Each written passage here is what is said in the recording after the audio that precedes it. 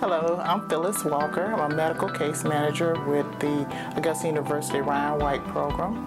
I've been with the clinic since December 2019, and I've been with the actual AU hospital for over 5 years in social work department.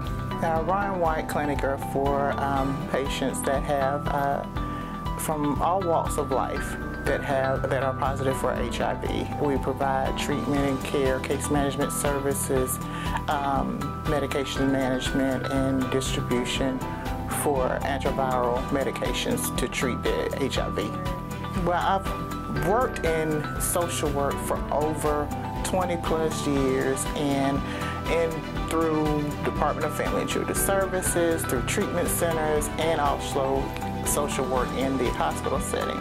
So when I was made aware of the position in medical case management with Ryan White, I thought it was an excellent opportunity to service the communities in a form that I had never experienced before, and it's been very rewarding to me. I enjoy working with my patients.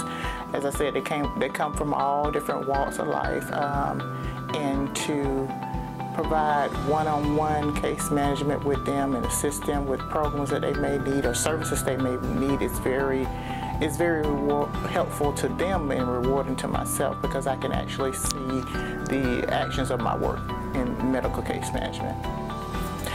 My patients that I work with is a lot of work, but it's never boring. It's fun. I enjoy working with them. Of course, their actual medical issues are not comical, but just the interaction with them and knowing that when I help them, they are very appreciative of it. So coming in every day and developing a relationship with my patients is very beneficial for myself, and it's rewarding work. Well, we've been in this building for over a year, and I could never come up with the best, I guess, decorative scheme for my office, and I was like, I want something that's going to stand out, something cheerful, something more than the ordinary. So I was like, well, why not do something positive for the culture that we service? So I think we thought of vibrant colors, and of course with Pride Month and what Pride represents, why not the rainbow?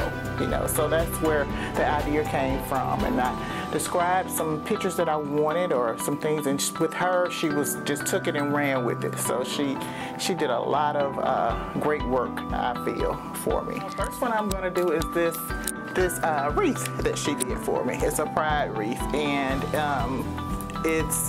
I think it's very pretty, but it symbolizes the rainbow. That is a significant symbol for people in the LGBTQ plus community, and it's made out of clothing pins. So I thought that was pretty. One thing that she did for me. She also made some, outside of the pictures that you see, she did some blocks for me, and it's different orientations.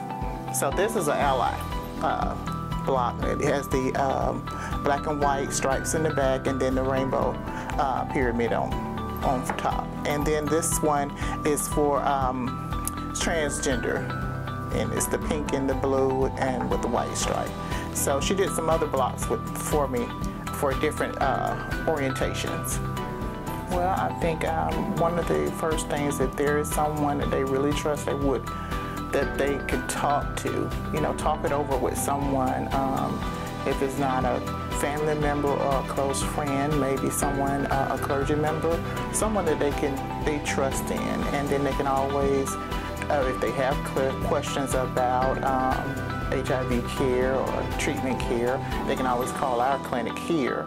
But I guess the first step would be for them to talk it over with someone. And we can also, if they do decide to come to our clinic and they are positive for HIV and need treatment, we do have supportive services that can treat them with counseling and care for that. But But I think that, first start with someone that you trust with having that conversation with. I wanted to wish everyone a happy Pride Month.